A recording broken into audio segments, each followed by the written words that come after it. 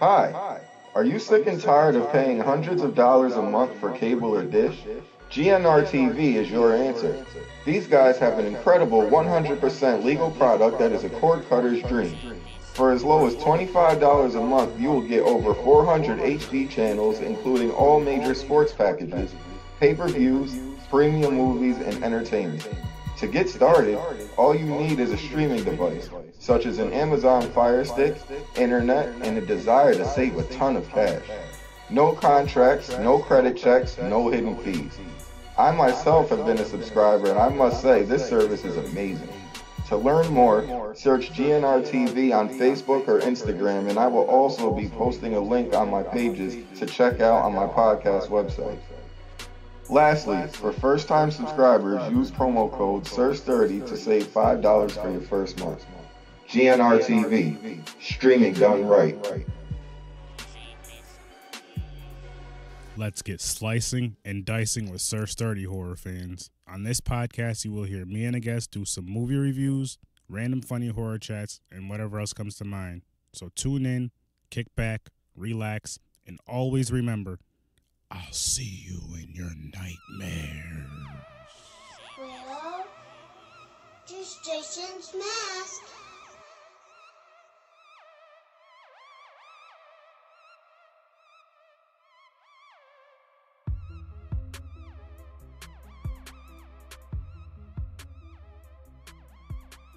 How's it going, ladies and gentlemen? Welcome to another awesome, exciting episode of Horror with Sir Sturdy.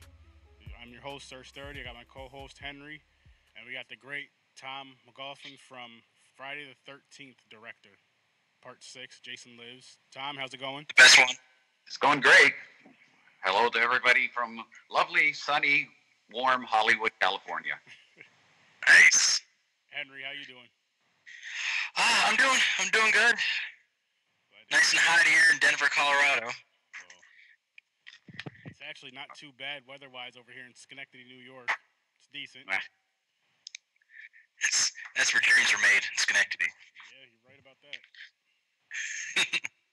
But Tom, thank you again. I know I just told you this, but thank you so much for coming on. Huge Friday the 13th fan. Best franchise, hands down. And I'm just happy to have you on. It's awesome. Thank you. It's my pleasure. Always love talking about the movie and, kind of keeping you guys up to the craziness that's my world.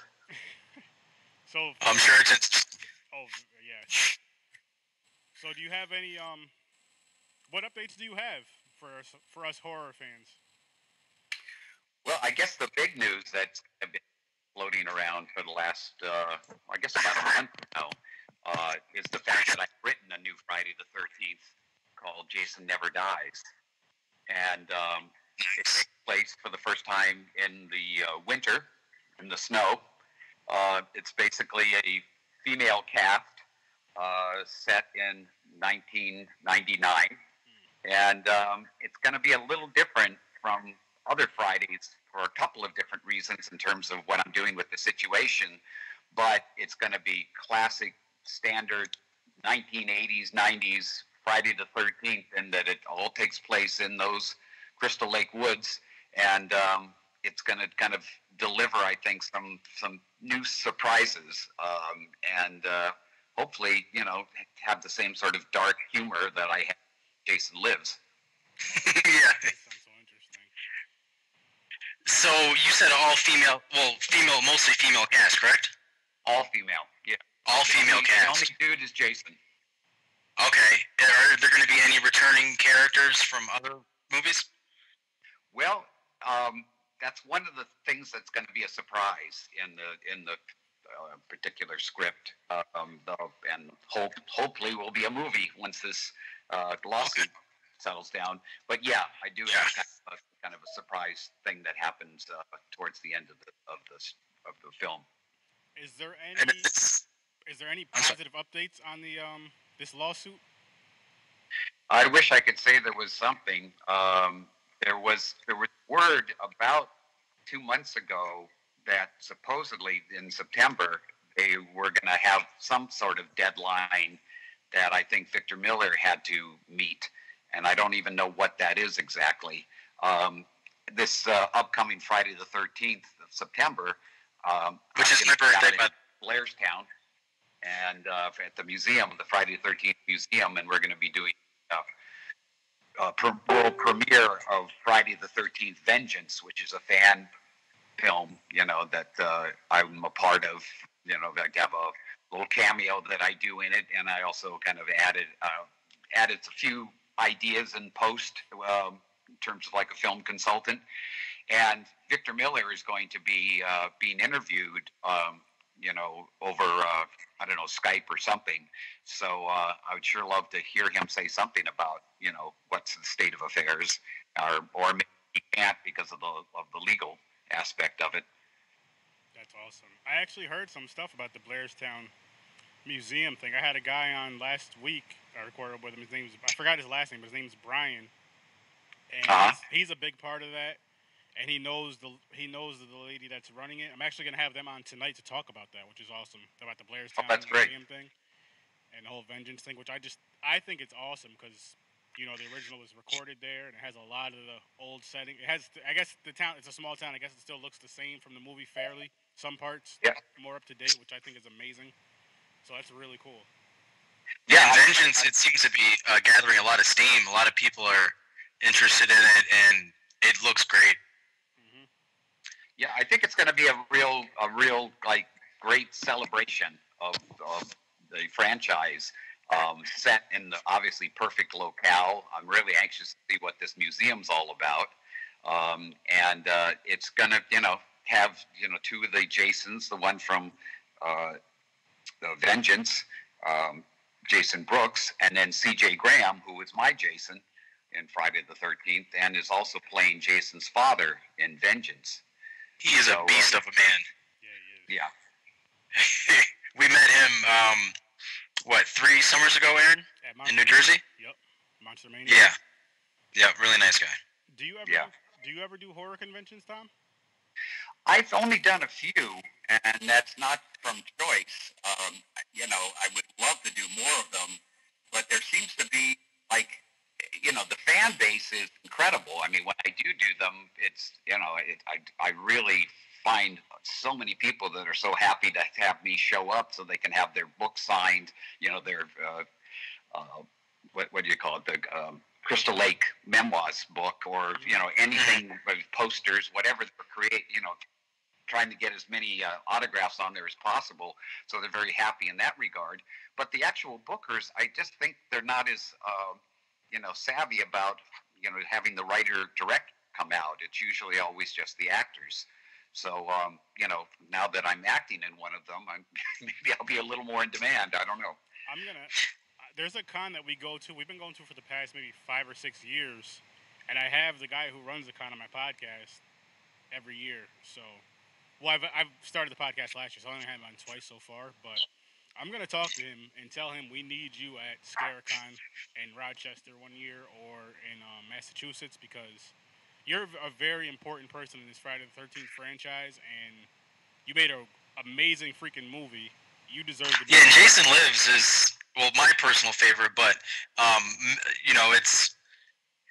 it's a popular one. I mean, they're all pretty popular, but, they just, NECA just released a Jason Lives, what, 3 months ago? Yeah. Something like that, yeah. I mean, no one is more surprised about this than me, guys. I mean, when I made it, I was afraid that there was going to be some blowback over the fact of the humor, aspect of it, and that I was kind of, doing a satirization of the franchise. No, well, not necessarily just the franchise, but slasher movies in general. With certain lines and stuff. But at the same time, over the years, it has maintained its popularity, and in some ways, it's more popular now than it ever was before. And I don't know what it is exactly. I mean, I want to think because I tried to make a better movie with it, rather than just kind of a crazy series of kills that get. Tommy had a real agenda throughout the movie, and so did Jason. Yep. So, were you a fan of the franchise before you directed the movie? I was a fan of the first movie. I saw that, and I thought it was great. And the rest of them, to be honest, I had not seen until I got the job.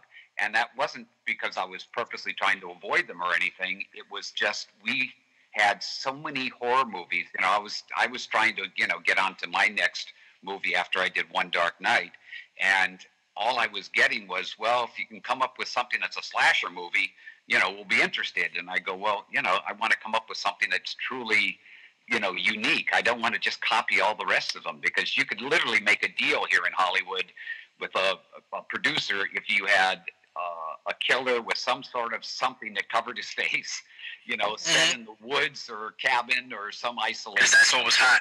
And lots of girls to kill. Oh, yeah. So yeah, of course. Blood, guts, and boobs. That's what sells. Oh, yeah. I remember watching Jason Lives on Monster Vision with Joe Bob Briggs. Yeah. That was the first time I'd ever seen the movie. And I just remember watching in the beginning when Tommy is stabbing Jason, his maggot-infested corpse, with that metal rod. And then as soon as the lightning struck, I'm like, oh, man, here we go. Like, I knew he was going to come back, obviously, somehow. But, I mean, come on. If he had just left him alone, everything would have been all right. Exactly, yeah. Jason was very happy to have some peace finally. And, you know, and he even had a grave marker. Mess it up. Yeah. So what direction? I mean, obviously, you know, there was the little bit of humor in it, but like, what direction did you want to take the film? Like, what was your thoughts going in? Basically, when I was hired, Frank Mancuso Jr., who was the executive that, you know, oversaw all those films at Paramount, he all he said to me is, bring back Jason. I don't care how you do it, figure it out. And I said, well, I'd love to add some element of humor to it. And he said, yeah, just don't make fun of Jason. And then the rest of it was up to me. So I was very, very blessed to have, you know, almost total creative freedom with it. Right. I say almost, because every so often there'll be, you know, somebody else's idea, and I go, that's a much better idea. Let's use that. But at least I had, you know, the ability to, you know, listen and bring other things in if I thought they were better than mine. And then, you know, we got down to the later part. We had a screening, and Frank, after the screening, which was just wild. I mean, the audience, I've never, ever had an audience that was so noisy through the entire movie. You couldn't even hear the dialogue. But Frank said, we need 3 more kills. And I go, you kidding? We got 13. He goes, no, we need 3 more. So, you know, that was one thing that got added. And then he also came to me and said, what do you think about Alice Cooper? I said, I love Alice Cooper. He said, we're going to see if we can get his music in the movie. So those are the, you know, 2 big things that Frank kind of added to the end.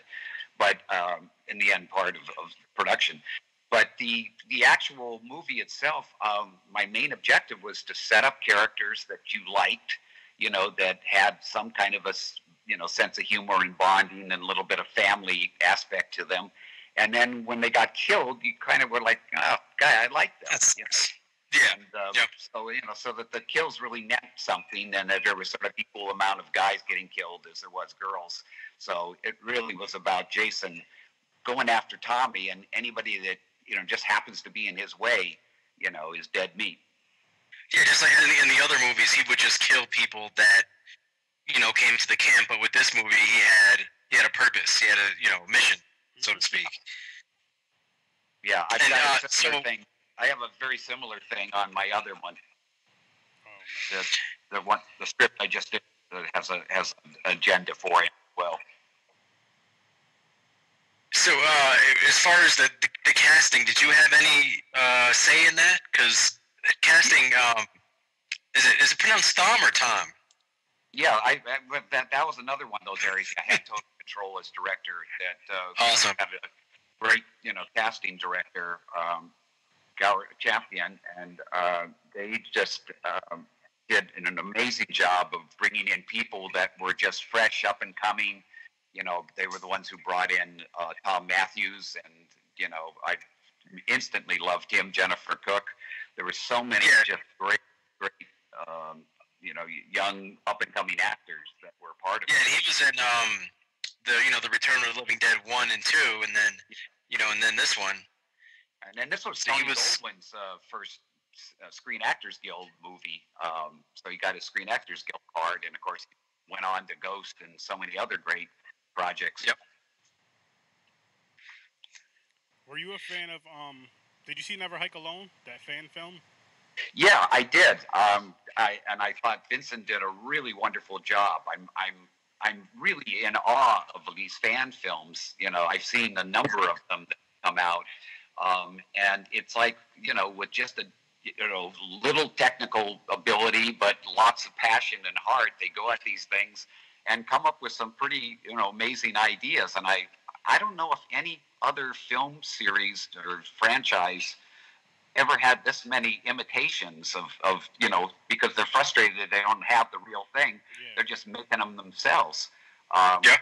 But you can't go off and do a James Bond movie or a Star Trek movie, without a hell of a budget. That's But true. these are relatively easy to shoot, and and then it's all about the invention, how clever they are, and like with Vengeance, they've got some really interesting twists in there and some interesting ideas, with it being Tommy Jarvis's kids that are out looking for their dad, and then Jason's father involved with it too. Nice. Okay. I didn't even know that. That'll be very That's interesting awesome. to see. Yeah.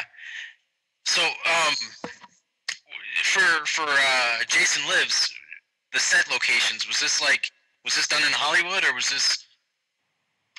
No, that was in Georgia. Covington, Georgia, is where we were centered, and that's where we did the town. And then we drove about an hour out into the woods, where there was a Camp Daniel Morgan, which still stands today and still looks exactly the same. And the Friday the 13th, that was going to be the next one that got the plug pulled on it. They were going to actually shoot at that same camp. Because it looks so much the same. And they just did something really cool. I wish I would have been a part of it. It would have sent me a plane ticket, because I would have been there in a heartbeat. But they had like a Friday the 13th Jason Lives weekend, where people paid to come and actually stay at the camp. They showed the movie, like on one of those big blow-up screens. Yeah, that'd be awesome. All the camping type things, and it just sounded like a blast. I saw a picture of everybody, kind of gathered around by the lake. And it just looked like it must have been so much fun to have been part of that. That sounds like a great idea. Yeah. Time, I mean. Just like how they did the Jaws videos by like a lake or like in a pool or something like that. Yeah. Now, Henry, do you remember when Yes. I got these DVDs when they first came out? Yeah. I don't remember how old we were. We had to be at least, I want to say 17, because you had to be a certain age to be able to buy the R-rated movies. And when these DVDs first came out, we took a bus to FYE, went there, grabbed them. We either took a bus or got a ride. That part I don't remember. Got these movies, and we literally, off of Red Bull and candy, we watched these movies throughout the whole freaking weekend. And I believe it happened to be Friday the 13th that weekend. So we watched it from that Friday to that Sunday. And it's been like a tradition that we've been doing we don't do it together anymore, but we'll get together like, hey, it's Friday the 13th. What Jason, are you watching? And we've been doing that for years, and it's so awesome how this franchise does that. Well, I love it's about caffeine and sugar to get through them and be there, because I never understood the principle of a 6-pack and a joint. How you going to stay awake that long? You're going to fall asleep at some point. Yeah. Probably going to giggle a little bit and then fall asleep. Yep. Which I've done that too, but I was too young. We weren't doing that at the time, so we had to get the candy and the candy and the Red Bull. Yeah. Yeah, I just remember how I don't know if they do it anymore, but every Friday the 13th, it would either be, it used to be USA, and then I think it was just USA, wasn't it? That had maybe the Sci-Fi Channel, but when we were kids, the Sci-Fi Channel wasn't a thing. Yeah. And they would do marathons, one through whichever one they were at the time. And I think Cinemax right now has been running them pretty consistently, and some other station. It's not TMC. It's, one of the other stations, will run them literally back to back on certain weekends, which is really cool. So this year my birthday falls on Friday the 13th. Oh, really? Yeah.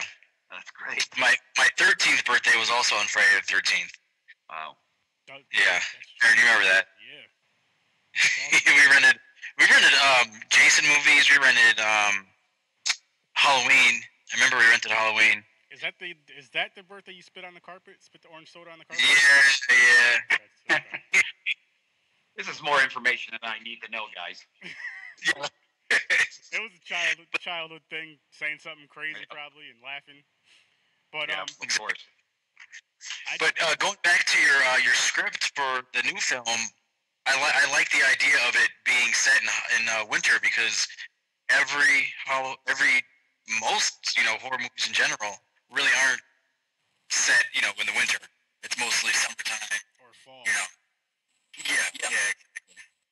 Yeah, well, I mean, part of it, and I'm going to live to regret this when they get the picture made, is it's really hard to shoot in the snow.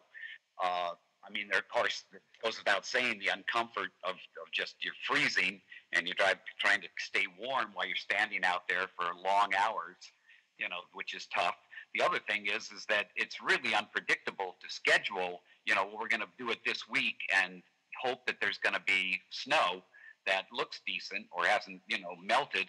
And then if it's like too much snow, then you can't shoot because it's just, overly packed in. And so production-wise, it becomes a very difficult thing to do. But at the same time, I wanted this Friday, like my Jason Lives, to be different from anything that's come before. And that was something that I thought, well, it's been talked about for years.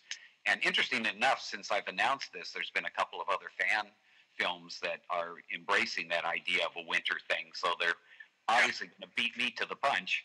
But it's like, to me, I don't think they're going to be doing it in the same way that I'm going to be doing it. And it's just like saying, well, you're going to shoot it in a forest. It's like, okay, yeah, that's where you do these things. And in my case, it's like I'm going to try to find elements that are a part of it also being in the winter. So it's not just the fact that, you're at the camp and it's wintertime. And why are there campers there? Well, in my case, they're not campers. They're something else.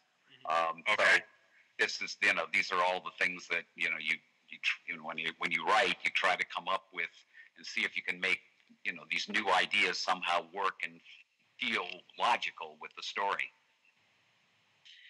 Yeah, and the gore will look great on the snow. Oh, so, yeah. There's that. Oh, yeah, red.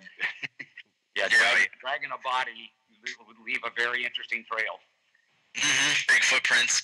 You could maybe use an icicle, as a murder weapon or something, or. I'll remain quiet on that comment. Yeah. No doubt. But yeah, the big difference between that is you can use, the element to your advantage. Yeah. Yeah. Oh, yeah. Absolutely. I've been saying this for, I can't tell you how many years. Actually, me and Harry have been discussing this. It would be so awesome to see a Friday the 13th movie in the winter. And I'm like, people do go camping in the winter, hiking and all that kind of stuff or whatever. So I go ice fishing. So, snowmobiling. Yep. Yeah. And I hope once this lawsuit's over, hopefully this lawsuit's over soon and we get to see another amazing Friday the 13th film. Because the fans want it, Yeah, we do. Yeah, it's been going on 9 years now. Jesus. Block has been. All the money that could have been made. I know, it's hard to believe. I mean, you had the fan-made video game, which is awesome. And these days you don't even need, a big studio or, all that. The fans, you do like the campaigns, and you have the fans invest in it. Because, that's what people want to see, And that's one thing with that, being a fan of horror and then having this podcast, what I've noticed in general, and I know you can agree to this, Henry, is like, as fans of these type of things, like with Indiegogos and all that, or just like when say, like you guys as the directors or other podcasters have like a poll and they let the fans answer these questions or join these campaigns, we like to be a part of that kind of stuff. Like, it's like, hey, I was a part of this. It might have been a small part, my little $25, $30 to get me this Blu-ray for this Kickstarter, but I was a part of this. My name's in the credits. Thank you, Aaron, for whatever. Thank you, Aaron. And then this movie's gonna come out that you really wanted to see in the first, anyways. So it's just, it's cool. It's not like it's not like it's just one of those things where we're just throwing money at something and somebody's pocketing the money, or there's no little thank yous, or there's no nothing coming from. Like, we're getting something from it too. But not only are we getting an awesome movie, but we're also getting a Blu-ray, a poster, something autographed, whatever whatever the case may be. Which I think is awesome. The incentives are probably one of the coolest things about a lot of these, funded things, is they come up with really cool incentives. And one of them that they had for Vengeance is that, you put in, and I can't remember what the amount of money was, but you put in X amount of money, you get to be in the movie, and you get to be killed by Jason. Yeah, I mean, if I had the money, I'd be in all those movies. You and me both. Yeah. And the amazing thing is some of these guys who were totally not actors, or guys and women, really did a good job. I was like amazed. I thought, the acting would be very wooden and, afraid, but Jeremy Brown, who's the director of it, has a really very light, very warm quality about him. So, it put everybody at ease. So, he actually got some very good performances from non-actors. Yeah, and and a lot of the independent stuff here, it's people that grew up watching these movies, love these characters, and have invested in them for so long, and then actually get the opportunity, like whatever your favorite action movie is, you're never going to be able to be in it. You know what I mean? Like, you're not going to be in a Die Hard or whatever, but there's a chance you could be in a Jason movie or whatever, any other movie, because like I was saying before, like the fan base is the backbone, Mm-hmm. Well, I got eaten by critters. Oh, yeah. The second Critters movie, Mick Garcia put me in there, and so I got attacked and eaten. Oh, nice. Yeah, that's awesome. Yeah. Another claim to fame. Hey. One thing that we try to do, Henry and I, like when we go to these horror conventions, is if there's an independent horror movie, if they're selling an independent horror movie there, we try to get it. At least one of them, because sometimes there's a few vendors will try to get at least one of them and just give them that, because they worked hard on those movies, so they give them their money and just check the movie out. And 9 times out of 10, they're awesome movies. Which I like how a lot of fans get these chances to put their visions out there as well as other directors. And I can't wait to see your next work. Well, thank you. I'm really biting at the bit because it's been a number of years, and I've kind of done some other creative things. Like I have a rock and roll band called the Sloths, and our first album is called Back from the Grave. So it's very much kind of in that slightly horror, difficult times of being a teenager in terms of the type of songs that it has. So that's, been kind of keeping us busy with, recording and touring and all that.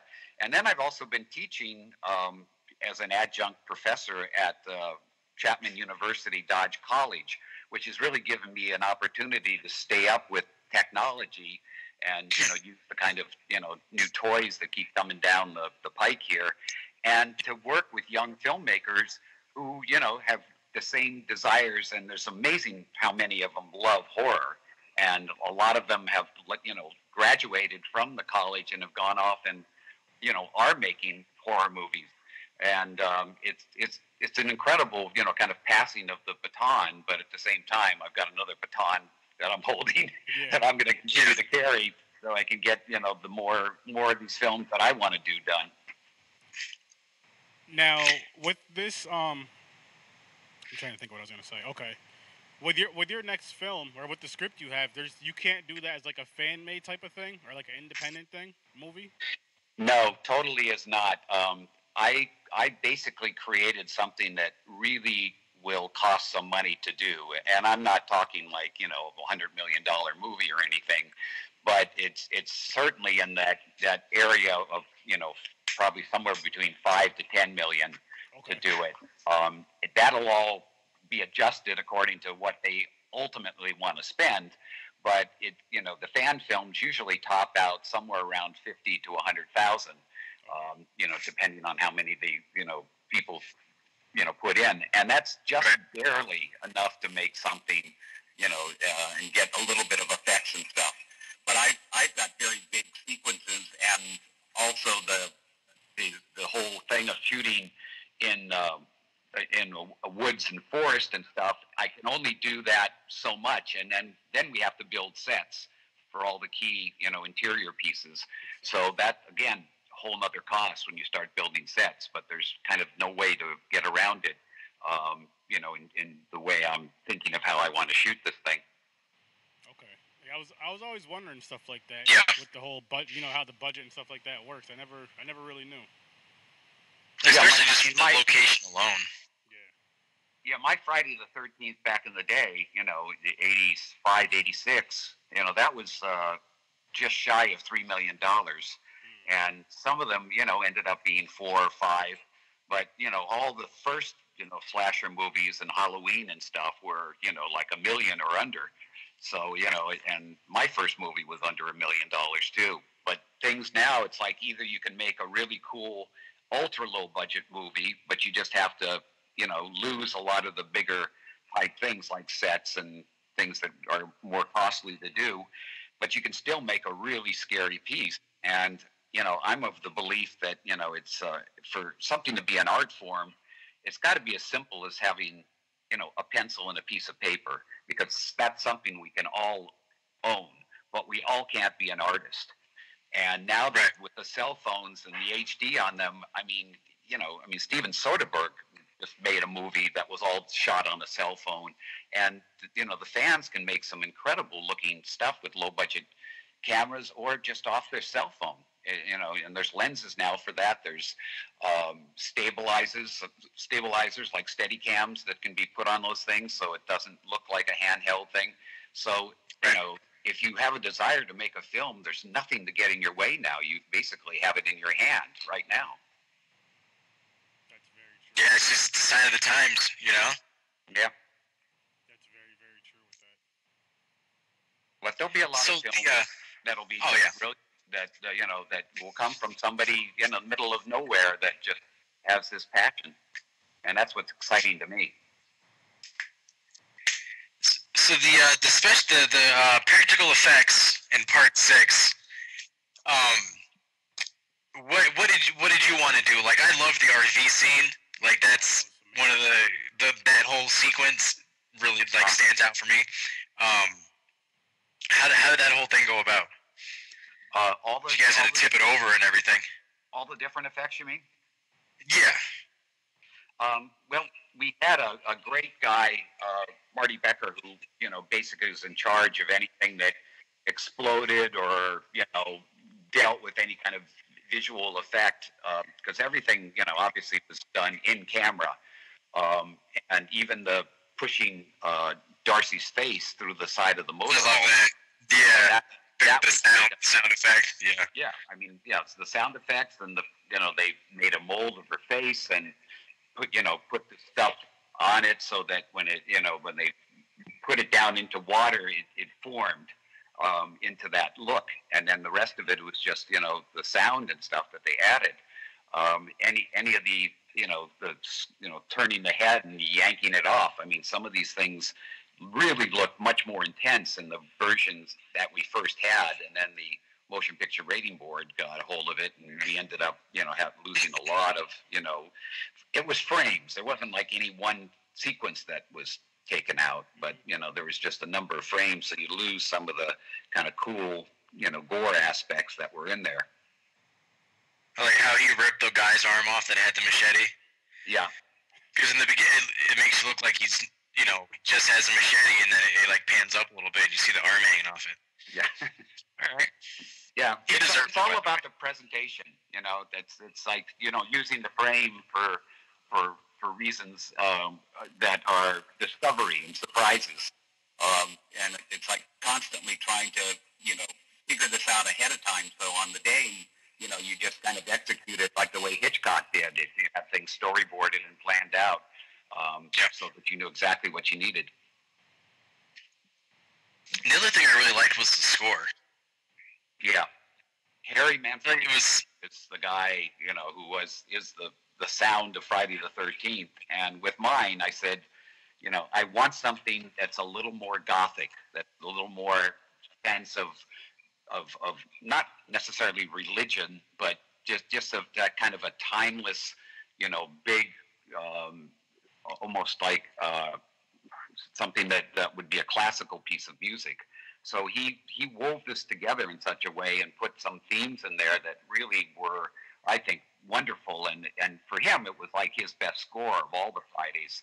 He really loved, what he came up with. And of course, especially, I'm sorry, like especially the scene in the beginning. You get the guy fumbling through the forest, and then it has almost like that whimsical music.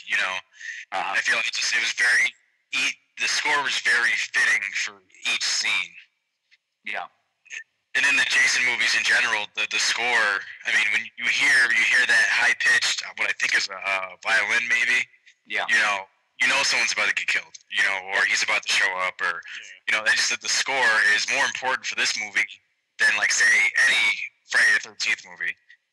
Well, obviously, original. I'm sorry, Nightmare on Elm Street movie. I mean. The original slasher was really Norman Bates, and what Hitchcock did with that shower scene and the violins doing that, that's kind of what. Yeah, and like the very low. Bernard Herrmann just, was the master. Everybody always looks up to him as the guy that really started it all. And for him, did he like watch the movie and then? Before it was shown in theaters, and then made up the score based on that, or like how does that work? Yeah, that's all part of post-production. Once I finished the edit and we went through all the, we have a temp score. We take music that was from other Friday the 13th and put it in here and there. So we got a sense of what the movie's going to feel like, and then we actually use like the Alice Cooper songs in there, and then we're fortunate enough to get them. And then once we finally pass the ratings boards, then we turn the film over to Harry, and I'll sit there with him and talk about, let's have music here, let's keep this one silent. We kind of decide where the music's going to be, and then he goes off and composes to those images and to those sequences. Okay. And then we'll play stuff back and say, do you like this? Do you think it should be bigger? Do you think it should be smaller? Think it should be lower? All that stuff is kind of worked out between the director and the composer. Okay. And would you be doing that same thing with your new script? Yeah.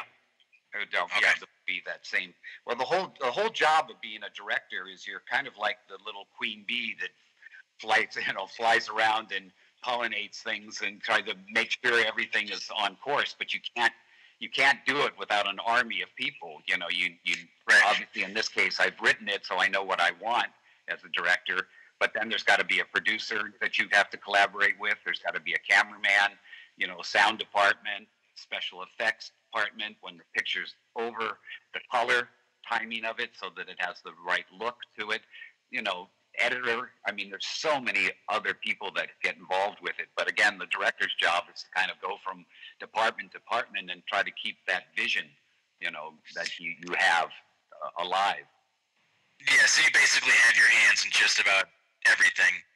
Pretty much. Now, do you have anyone in particular that you would like to work with this project? Yeah, well, the only person that I talk about is C.J. Graham, who did Jason. When I was writing this, because I've been friends with him all these years, I couldn't help but imagine him doing the part. Now, at the same time, Kane Hodder, I think it's an amazing Jason, and I think that he's brought to it.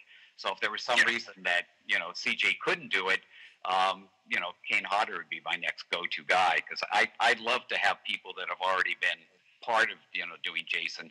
Not that the new guys haven't done a great job, there's no question, and I think Jason Brooks, who's in Vengeance, has done a really great job too.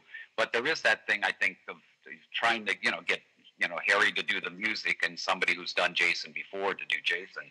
And then the rest of the cast is basically going to be, new faces and unknowns. Up-and-comers. Yeah. That's so cool. Yeah, and for you, that'll add some, like, nostalgia for you, back to part 6, if you were to get, CJ. Yeah. Yeah, well, it was a lot of fun in Vengeance because with the movie opens with CJ and I doing a scene together. So to have, to actually act with him, in a scene was a lot of fun. It was, it was a great little scene, and a, and it kind of took my idea of Jason's father that I had in Jason Lives, and finally bring it to life on screen. Is there an uncut version of Friday the 13th Part 6 out there? No, there's on some of the supplemental features, there are some of the scenes that only we had a videotape copy of when we were screening it for the Motion Picture Rating Board. So you can see some of the scenes with the additional footage in there, but there's not a whole movie that kind of it has the uncut version. Part 7 had far more problems with taking out because their effects and stuff are really huge. So I don't know if they released one, but they should, because John Bugler did some amazing things in that movie. Yeah, they took a lot. I know for that one, they took a lot out of that with the gore. Yeah. Stuff, which I mean, I guess back then it was way different than it is now, because now. So I feel like some of the stuff that they showed, and I'll just use 6 and 7 as an example because you did 6 and we just brought up 7. But I feel like the gore that you see in those two now, that they cut out, they put that in regular TV shows now, and even more gore now on regular TV. Oh yeah. Oh yeah. I'm just like, how did this not pass? I mean, again, times are different, but still, the movie, Part 6 was still an amazing, amazing movie. Don't get me wrong. But I feel if it could have had, which it's not your guys' fault, it's a stupid ratings board. If it could have had that extra gore, it would have just took it to that next level of just. It's already a legendary movie, so it already has that legendary status. So, but it just, you know how it is. It would just. Yeah. Because you got to see it, so you already know what we didn't get to see. What we didn't get to see. Yeah. Yeah, it's a tough thing when I tried to make all the kills sort of logical in the way they're being executed, but because he's so super strong now, being brought back with lightning and things, that I was able to take a little bit of a fantasy, to it. So like, when that one cop gets his head squished, all you hear is kind of a clack, sound of the crack. And what we actually shot was you actually saw the skull crack open, and you saw a piece of brain matter come up, so I mean, it was far more intense. That's beautiful. That's beautiful art. See, I look at it as like just amazing art, and I'm the type of and I know, again, Henry's the same way. We're like the type of horror nerds where, like, if you get the Blu-rays and all that nowadays, and you get the deleted scenes, or like how they did the special effects for the rare ones that do. Yeah, love that stuff. We will go there and just watch, like, wow. And the thing with me, and again, I'm sure you're the same, I get so amazed how somebody can make, like, say, a fake head, for example. I don't know how, I don't know anything about this, but I'm just throwing out a number there. Say it takes 20 hours to do this head to make it for a scene, and you're going to destroy it. I'm like, that just amazes me. I'm just like, wow, you took all that. I feel like if I took all that time to make something 20, 30 hours, I know it's for a movie, but it's like, I don't want to destroy this now, but you have to. Of course. Yeah. Well, sometimes they've got to make 3 or 4 of them, just in case there's a problem. If you're executing something and, you chop off a head and it's supposed to go out a window, but it misses and goes into the wall. So now you can't use that head. You got to have another one, for that moment. So, I mean, but, when you're working really low budget, as we were, on ours, a lot of the special effect things, like when CJ rams the spear, towards Lisbeth, we had one windshield, so that had to work. We didn't have a backup for that. The motorhome, obviously, when that took off, we were afraid it was going to hit that ramp and not kill this guy, because we could only do it once. So there's lots of times where you really have to hope and pray that everything comes out as you want it to. And, with any kind of visual effects or makeup effects, it can either be way too much blood or not enough. You're trying to find that right level that's sort of believable yet really intense. Like a happy medium. Yeah. See, and the scene you just mentioned with the RV, that was like one of my favorite scenes in that movie. I think what really set it off the top for me with that was when, after the RV flips and then the door flips open, kicks open, you see Jason coming out. He just stands there for a second. That was so freaking. that was such a powerful moment in that movie for me. I'm just like, that was awesome. Damn, this guy is strong. Especially seeing that for the first time as a kid. I'm just like, you don't believe your eyes. I'm like, wow. Yeah. Right. Yeah, it's sort of it's weird because it becomes sort of symbolic of him and what he does, and instead of it just being a human that he's standing over, this motorhome was almost like a dinosaur, and he was like a caveman, and he conquered the dinosaur, and he stands atop it like I am superior, and it's sort of in a completely subconscious way. It has that kind of power about it, and the fire around the bottom of it and stuff. And I knew as I was writing that thing exactly what it needed to look like, and we were very fortunate to be able to get it.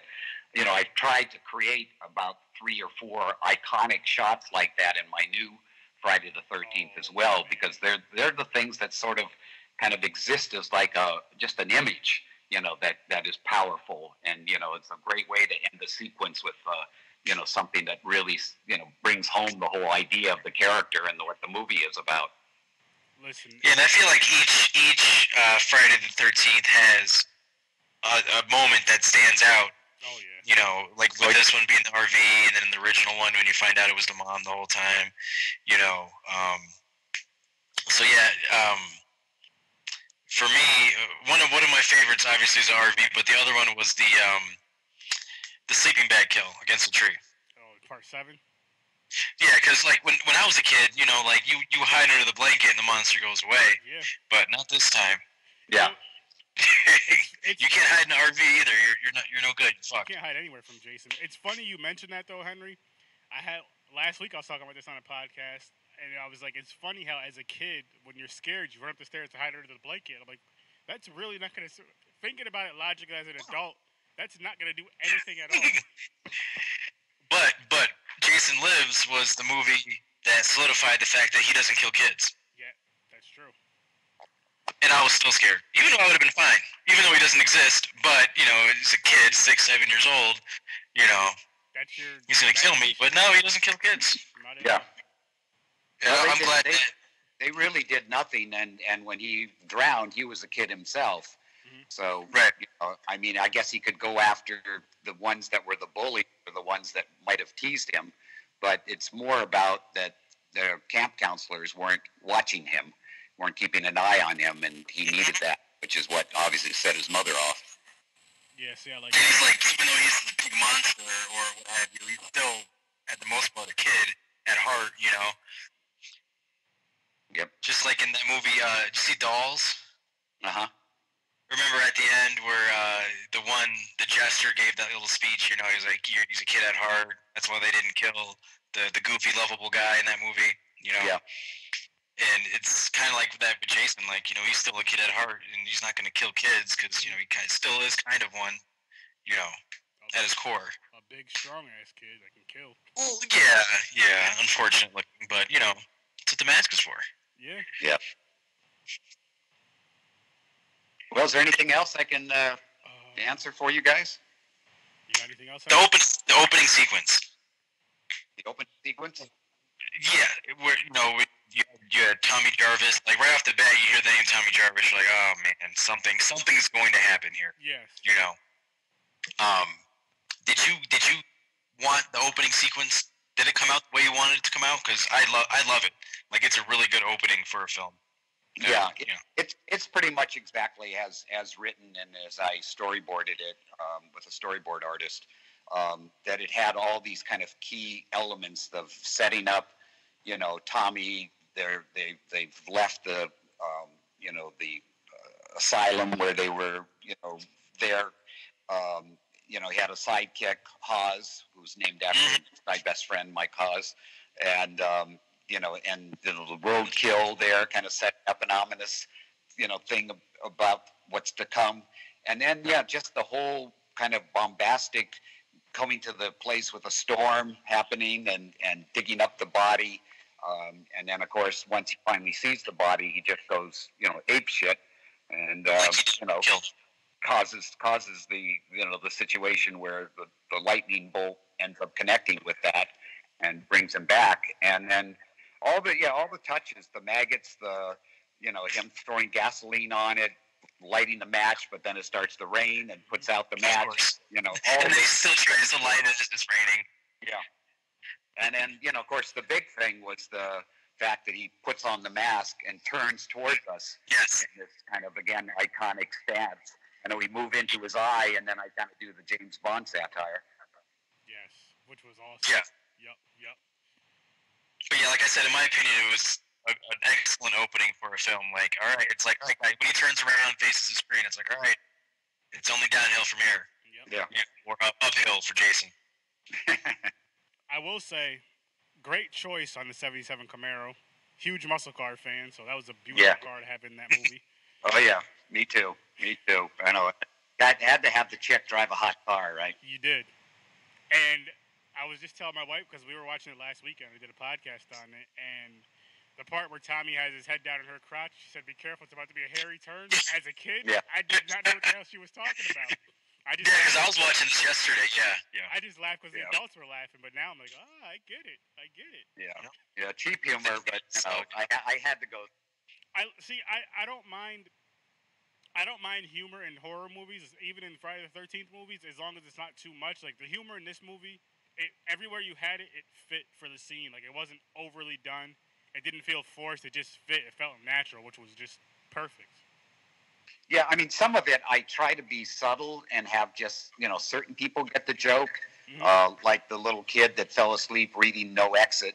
I mean, we had a screening of the movie about a half a year ago, and I mean, the whole audience burst into applause at that moment.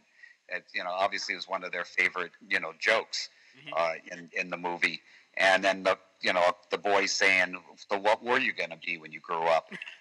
Things like that. It's like they could say something like that, but for me, it was like a Little Rascals moment. Yeah. Where the kids say something very surprising. It was great, and you did an excellent job with this movie. Yes. I myself really hope that this the lawsuit ends. You get to do your other movie, and I'm excited for it. I'm really excited for the future of the franchise, and I think that if your movie can come out, it's going to really give this franchise a huge, huge boost that it needs. Well, what I tried to do, guys, was to write a Friday the 13th that I wanted to see as a fan. Now, of course, I'm a very hardcore fan for the series and been, thinking for literally 30-something years about if I'm going to do another one of these, it's got to be really special and really fun. A thrill ride and, the gore aspect and all the things that, you want from a Friday, make sure it has all that and surprise people too along the way, certain things that you didn't expect. So, I mean, I feel very strongly that the piece is, going to be a real winner for people who love the genre. Well, thank you so much for coming on. I'm, again, a huge fan, greatly appreciate it. Yeah. It's like a childhood. This is, I've been a fan of these movies since my childhood, so this is like I would say a childhood dream, but there was no such thing as podcasts when I was a kid. But yeah, if there was, this is a childhood dream, so thank you so much. Well, it's great how technology can bring us all together. Yes. Which is wonderful. Yeah, you created something that's a part of our childhood, that we still care for, as adults. Yeah, definitely. And I feel I'm still living my childhood. That's awesome. Even better. So, real quick, other than obviously the one you made, what you said your favorite one was the first one or second one? The first one, just because it was a really great, horror movie, and the first time we saw those kinds of effects. But in terms of once Jason kind of, came on the scene, the final chapter, part 4, is my favorite. I think Joe Zito made a really good film in the context of, making a Friday the 13th and basically saying, well, this is going to be it. And they kind of thought it might be, but then it did so well that they said, oh, fuck it. A new beginning. Mm-hmm. Yep. I'm glad they kept it going. So glad they kept it going. Yeah. Is there anything, all right, guys. Is there anything you want to plug, Tom, before you get off? Well, I've already kind of, mentioned my band. The the sloths, go on YouTube, guys. Write that down, Just look up the sloths, like those cute little furry creatures, but we're not. And so there's an album, Back from the Grave, that is available on iTunes and Spotify and, all the usual places. And then if you actually find me at all of interest, there's a book that Joe Maudry did that's out called A Strange Idea of Entertainment, Conversations with Tom McLOUGHLIN. And he basically took me from birth all the way up to, about 2 years ago when I began teaching at the college. And it's really all the kind of, if you love the, movies, how we made certain ones, what the actors were like. There's obviously a big section on Friday the 13th. And the special thing that's in the back of that book is the actual treatment that I wrote for the Friday the 13th. And you can see how close the movie was to that first, impulse of what I wanted the story to be. Nice. And what's the title again, so I can write it down? It's the line that the graveyard caretaker says when he looks at the camera, a strange idea of entertainment. A strange idea of entertainment. Awesome. Well, again, thank you so much for coming on again. Hopefully we can do this again one day down the road when your other movie comes out. Hopefully we see you at a con one of these days. I'm gonna reach out to JV. That'd be great. I messaged you his email, and I'm gonna message him. And I have no idea how any of this stuff works, but we really hope to see you at a con one day. Okay. I'm gonna keep on trying. I'll get there. Awesome. All right, man. Thank you guys so much. Thank you too. Thanks for coming on. We really appreciate it. Okay. Have a good one. We're out. And as always, ladies and gentlemen, you know where to find me. Spotify, iTunes, YouTube, anywhere you listen to podcasts. I'm on all those platforms. I have the Facebook group and the Facebook page. Come check me out on there. If you ever want to be a guest, shoot me an email, horrorwithsir.sturdy. Again, it's horrorwithsir.sturdy@gmail.com. Henry, thanks again for coming on. Had a good time. Yeah. And I'm glad I was able to do it. Oh, hell yeah, me too. And it got me out of having to go to a birthday party, too, so it's a double win. That's recorded. Good thing your wife doesn't listen to this podcast, though. No, I want to go. But as always, I'll see